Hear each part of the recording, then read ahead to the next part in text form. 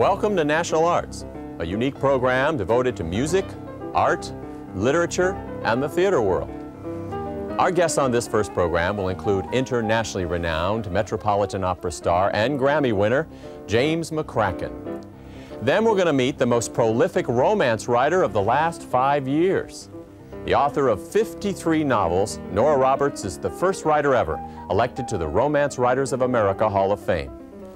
From Broadway's newest musical, we'll meet actor Brian Mitchell, a gentleman whose role as Franklin in the production of Mail has earned him rave notices as a song and dance man. From the literary ranks, we're going to meet Heather McDonald, one of the up-and-coming young playwrights in America today. Most recently, she was awarded the prestigious Playwright Center McKnight Foundation Fellowship, which ultimately led to the moving drama Rivers and Ravines. Next, we'll talk to Casey Biggs, a young actor who's been cast in the lead role of the Broadway-bound Elmer Gantry. Biggs was cast in this role in the new musical adaptation of the Sinclair Lewis Pulitzer Prize-winning novel, quite by accident. When they approached me about doing this, I was doing another show, and it seemed sort of fatalistic that I did this because they called the people that are representing me, and they wanted me to go to California and sit and wait to get a television pilot, which is not my idea of a good time anyway, but they called and my agent said he's not interested, he's not available. So I happened to go to a Christmas party where the writer was there, and I said, "Oh, what's going on with your Gantry show?" And he said, "We can't find a Gantry, we've got everybody else." And I said, "They gave me this big song and dance about being interested in me doing it." He said, "Do you sing?" I said, yeah, I sing." And so it happened that they were auditioning the next day, and they started rehearsal 3 days later, and they didn't have their lead, and I went in, and that's how I got the role. Well, you have 3 big roles now in the course of a year. You've played Travis, you played Jack Burden, and now Elmer Gantry. Right. And it's quite a year. It's extraordinary year to play 2 of the greatest literary characters of our history. Elmer Gantry is let's suffice it to say, a cynical preacher of sorts, but he has a devouring love for Sharon Falconer, who is a preacher as well. Well, it's very interesting. Taking what Sinclair Lewis did in the book and using I had to leave the book alone a lot in order to do this show because it's not really the same story. It is, but it isn't. Where you pick him up in our show, it's already a third through the book. And he's not a loser, you know, he's a very feisty, he doesn't believe in God. You know, that's the interesting thing about him. In the end and yet he's a minister. He's a showman, you know. I mean, in the book, he grabs onto one sort of philosophy and starts going. In our show, he's a salesman.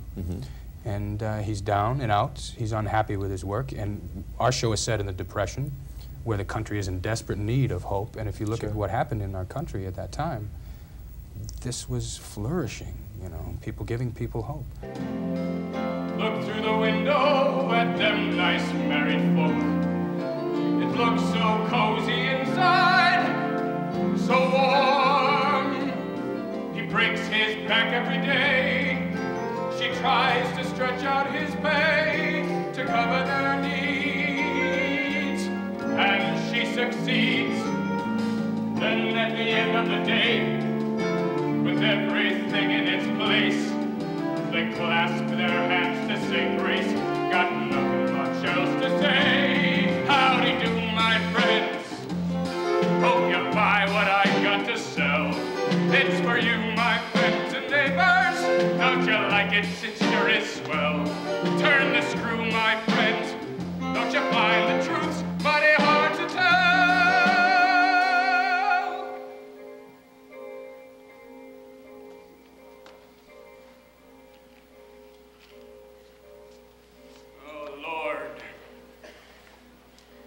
Lord, I got $22.30.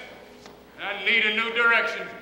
And he picks up with Sharon Falconer, who somewhere does think she has a connection up to God and exploits it. Is he an opportunist? Does he try to latch on to something that he realizes could be big, or is it really the devouring love that he has for Sharon Falconer that pulls him along? What is it? He sees a quick buck, you know. Initially. Initially he sees a quick buck, and he sees something that he can produce and mold, and he knows that he can produce this woman's show. But the thing is he's never met a woman.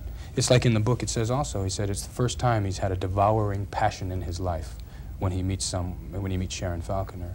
And gradually he falls in love, what he thinks is in love. There was an interesting comment, and somebody overheard at halftime at intermission, that the wife and husband was arguing whether Elmer was either in lust or in love with Sharon, which to me is exactly the thing that I want to have happen in the show. He does fall in love with her. Passion or reason? Right. Hard to tell. Right. It's a combination of both, really. Oh yeah, it's a very fine line, and it's a very dangerous line, too. It's interesting. Elmer Gantry is an opportunist who ultimately becomes used, and he has a hard time coping with that. I think he has a difficult time, not just at admitting that he's going to have to face the reality of a lost love, but he's built something that ultimately he's going to have to give up. And he can't accept that. No, man, I just can't accept that. That's why I choose to leave. And ultimately in the show, he doesn't really give it up. Hopefully the audience is left a little ambiguous about what's going to happen. When I'm sitting in an audience, I don't like to be told everything I should be thinking. I like to have the audience have imagination of their own, and hopefully, I think successfully, we do that in this show. Playwright Heather McDonald's moving drama about the farm crisis in America, Rivers and Ravines, was the culmination of 2 years of research and hundreds of interviews with crisis victims. They were really the basis, the foundation on which the play grew from. I did the majority of the interviews, but other people involved in the production, actors and the two directors, both were involved early on. It's not a documentary piece. There's no character based on anyone that I met. I wanted to capture the flavor of a place, and I don't think there's any way without having done the time in Colorado that I would have been able to create those voices. You wanted to get a feeling for a community in crisis, and you really got that, didn't you? There's no main character in the play. The main character is the community that you follow. It's not like a family or one person's story. So that I really wanted to interview all those people, and I wanted to be sure to get the points of view that haven't always been represented so much, the banker's point of view, who, other people who are part of that community but aren't necessarily being represented except as bad guys. And people don't come to town as much anymore because they're ashamed, so that it's not only are their businesses suffering, but the sense of community just shatters because people have such pride and then they don't want to come to town and be seen by anyone. I want to move her. I want to move the baby. You can't move a grave. It's not a grave. She's Margaret Ann. It's against the law. No one will care.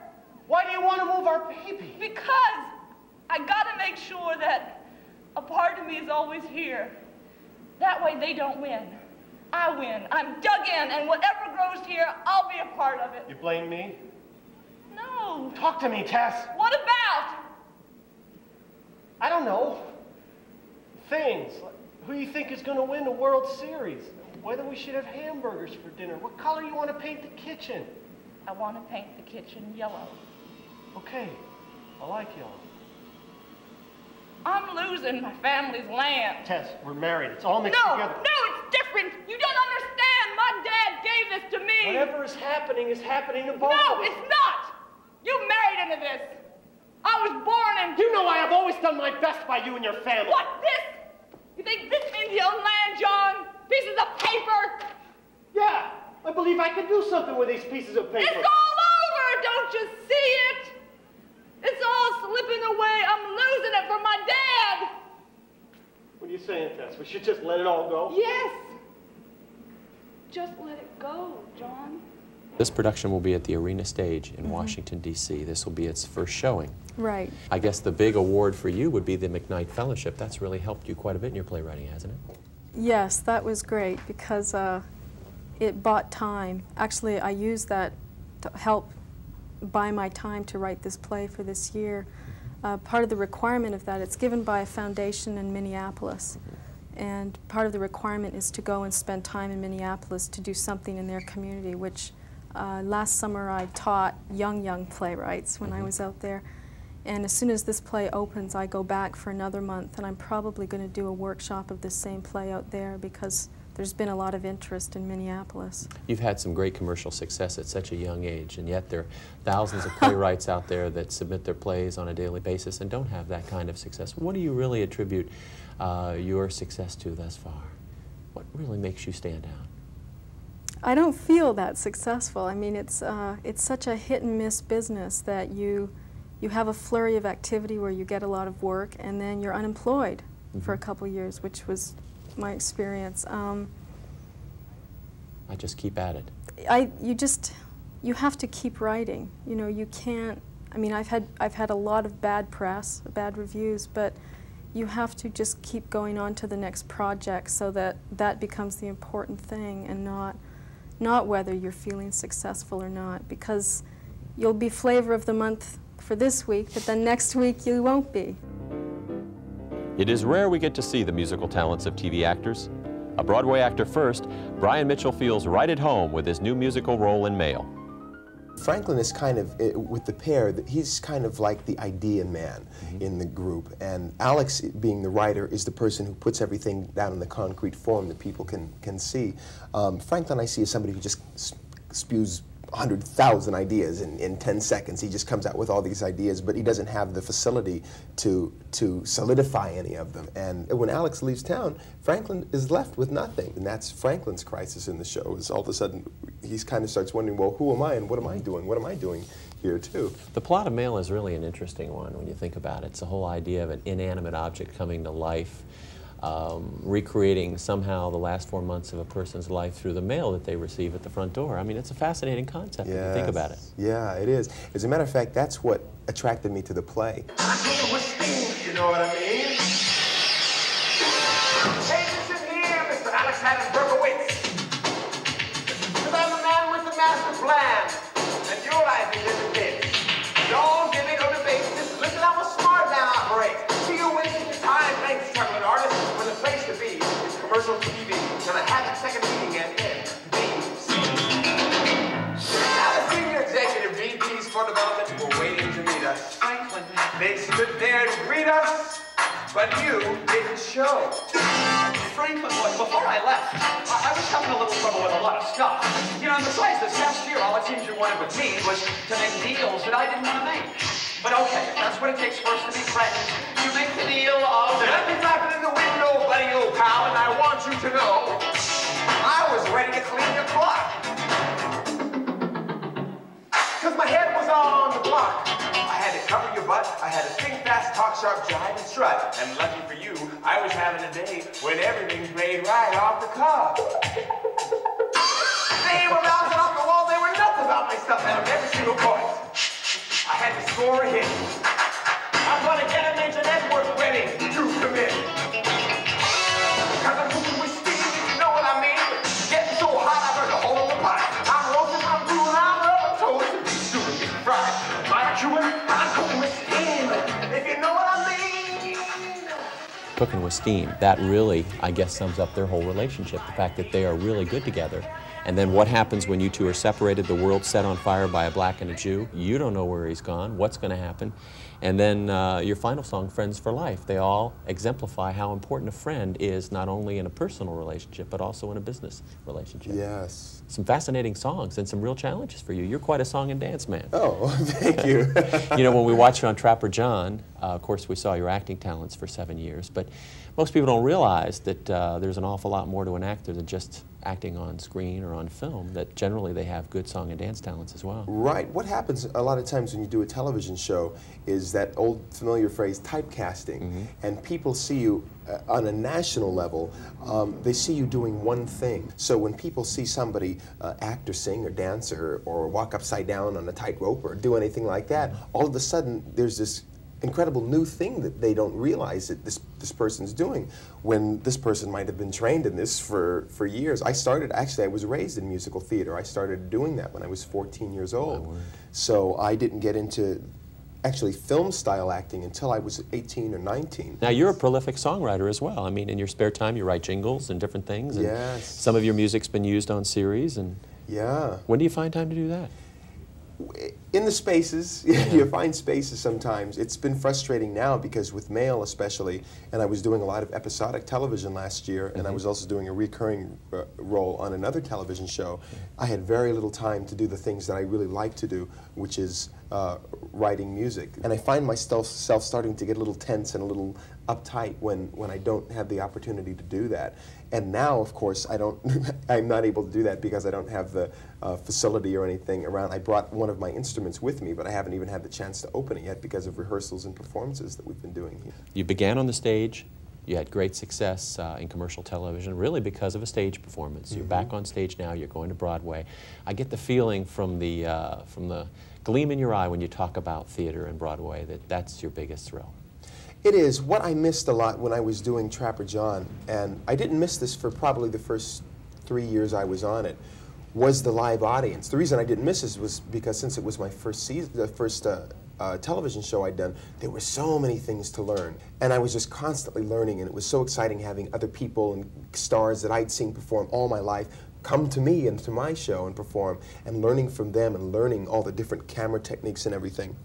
But after about 3 years, and I'd gotten that down, I really started missing the live audience and that energy you get from performing live, and the thrill and the luxury of being able to rehearse. You don't get to rehearse at all in film. You maybe rehearse something 4 times before it's filmed, and sometimes that's what you see on television. But here we get to play with things and change things and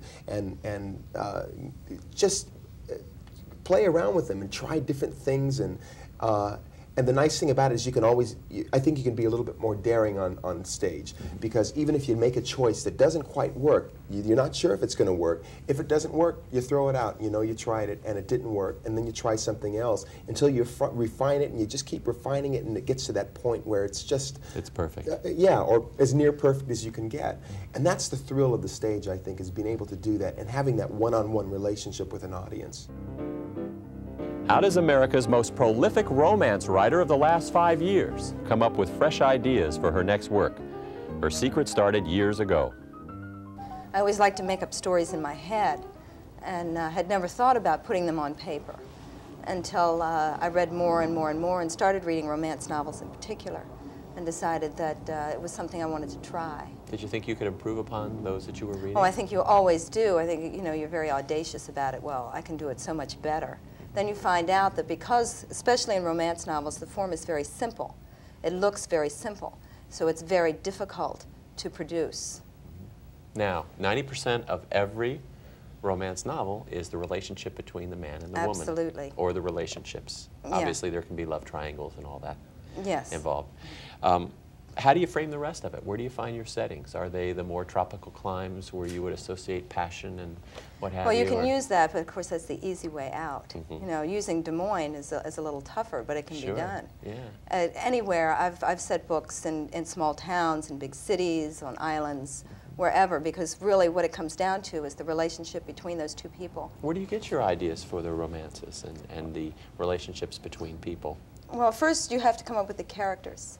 And once you come up with 2 interesting characters, then you go with them. That's first. And how they play off each other, how they feel about each other, why they feel that way. Usually you're going to have some sort of conflict between them right off the bat, or else they'd get married on page 2 and you'd have no story. So you have to have some sort of give and take. Why don't they like each other right away? Or why are they attracted to each other right away? Not just because he has blonde hair and she has blue eyes. That's not enough.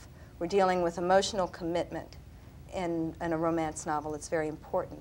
You find good characters, it's hard to let go. You have Very some repeat much. people in a variety of the novels. Yeah, I like working with connecting books, and I think the reader enjoys it because they can catch up. What happened after, you know, Happily Ever After for these people? If you bring them back in another book as sub-characters, you get to sort of catch up with them. Your titles are interesting. Hot Ice, that's one of your bigger ones. That's a definite oxymoron there, contradiction of terms. Sacred Sin, where do you get your titles?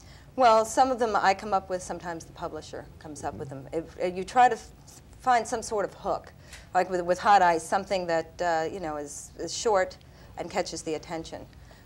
Using the oxymorons for my books for Bantam, my single title book. Sacred Sins is the next one. And then the one I have coming out in April is Brazen Virtue. It's the same sort of thing, you know. We're playing on that. You're only as good as your next book, is that true? Absolutely true. Does that become frightening to a certain extent? Do you feel pressured inside when you're writing a piece? Yeah, I think you can never be complacent. You can never say, well, you know, that was a great book, everyone loved it, so, you know, I can just skate through the next one. Every book is the first. Every time you sit down, you're writing your first book all over again. Is there an inexhaustible supply of romantic entanglements? Oh, I think so. It's like saying there are 88 keys on the piano, but look what you can do with them. Can you draw? Can you draw from the newspapers and things that you see? You can draw from real life. You can draw from the newspapers. You can draw from television, or you can just pull something out of your head, something completely off the wall. Yeah. Now you're working on one now. Is that correct? Oh yeah. Can you tell us a little bit about it? I'm working on one for Bantam right now. That's a lot of it is set in the Mideast, in a country I made up in the Mideast, where the heroine is the daughter of a former movie star who married the leader of this country, and who turned out to be a really nasty sort of guy. And this is much later on in her life, through various circumstances. She's living in the States now and has become a jewel thief. And so that's how she makes her living. Do you ever run up to somebody or a friend or whatever and say, what do you think of this idea? Or do you, I mean, I would think that the tendency would be to get very excited about a new concept, a new romance, a new entanglement, and want to share it with people. You're almost afraid that you'll talk it out. Ooh. See, so you don't, you might with other writers, you know, you brainstorm, you kick around an idea or something like that, but it's always, if you take it too far, it's sort of this thing that if I talk it through all the way, I'll be stale. You know, there won't be any surprises. It's a simple formula. If you feel a story coming on, write it down and try several times, and maybe you'll be lucky enough to have the success that you have. Yeah. It takes a lot of self-discipline. Yes, it does. Yeah. And a lot of lonely nights by yourself. That's right. James McCracken was the first U.S.-born singer to perform the title role of Verdi's Otello. The role became his after one of the most lengthy audition processes in the history of opera. They had auditioned 42 tenors. I guess that's the exact amount, 42 tenors, and they couldn't find anybody that they would entrust to do the part, okay? So they gave me the part without ever having heard me, which was kind of strange, I thought. But Ellen Fall had come back from Europe. We had sung together in Yugoslavia.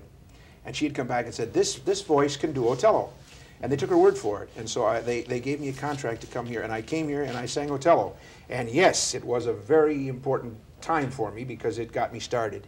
Yeah. And from there, things really worked out well for me. Recording career was right around the same time, too. Started right. right after that, yeah. It all came together in a hurry after, sort of, once you get on that certain plane, why, you're all right.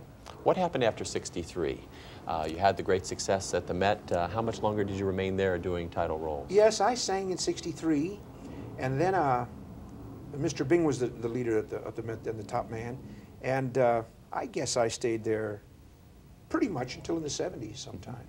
All your great roles are, I guess, the who's who among operatic performances. And of course, the one in particular that you are performing currently is Fidelio. You're performing Florestan. Yes. I haven't done Florestan in America so much. I've done it, I did it with the Boston Symphony in Tanglewood, which was a wonderful performance of it. And I've done it at the Met maybe 4 or 5 times. And I won't be able to tell you all the places, but probably a couple of handsful is all I've done in America. And then just this year, I went out to California and did it in San Francisco, the same production that we're doing here in Washington, D.C. It's a wonderful piece. It has a happy ending. It's a very, very beautiful opera. We don't lose our heroine or our hero in this one. And I don't have to stab anybody or commit any terrible sins. But your wife actually saves you.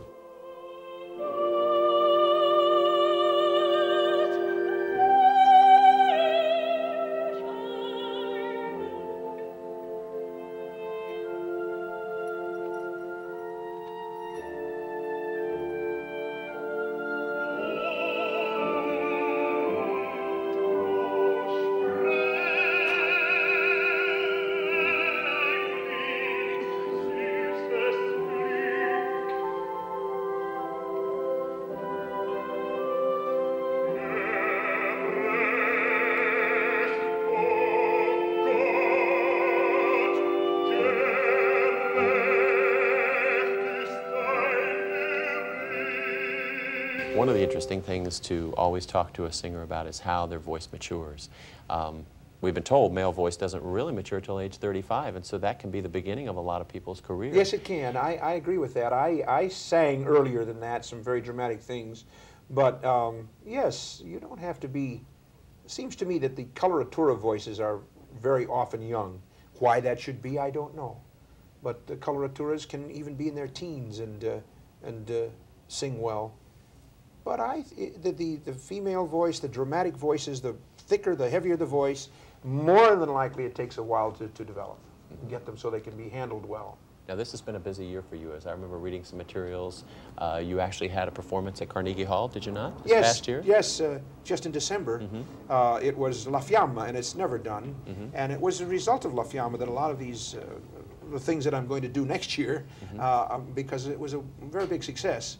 And I liked the music very much. The critics were hot and cold on it, but they liked the performance. They didn't know whether they liked the music that much. I think it's great music. It's Respighi, and I just, of course, I like a lot of the things that critics don't like, but never mind. What does the remainder of '88 hold for you? This year I have 5 performances at the Met in May. No, in April. Trovatore. It's a new production. It's been done about 6 or 7 times, and now I'm going to do it. And then again in October, I do 5 performances of Trovatore. In May, I do the girl leader out in, it's called the Orchestra of the Pacific, and it's in Orange County in a new facility that's only been open about 1.5 years. They say it's terrific, the acoustics and everything about it. And this is the piece that requires augmented orchestra. It's a larger-than-life orchestra. It requires 2 choruses, and I think it's 4 soloists. When was it that you decided that you really wanted to be a serious singer? I mean, what was the first momentum in that area? Well, I don't remember when I didn't want to be a singer. I as a kid, just loved to sing. And I sang in high school all the Gilbert and Sullivans, and even before high school, in grade school. And any time that anybody wanted somebody to sing, I'd sing. It would make a difference what it was. I just loved to sing since I was very young. Broadway actors, opera singer, playwright, and fiction writer. We've met some pretty impressive people on this program. So until next time, remember, art was meant to be appreciated, so be a part of it. I'm Mike Baker.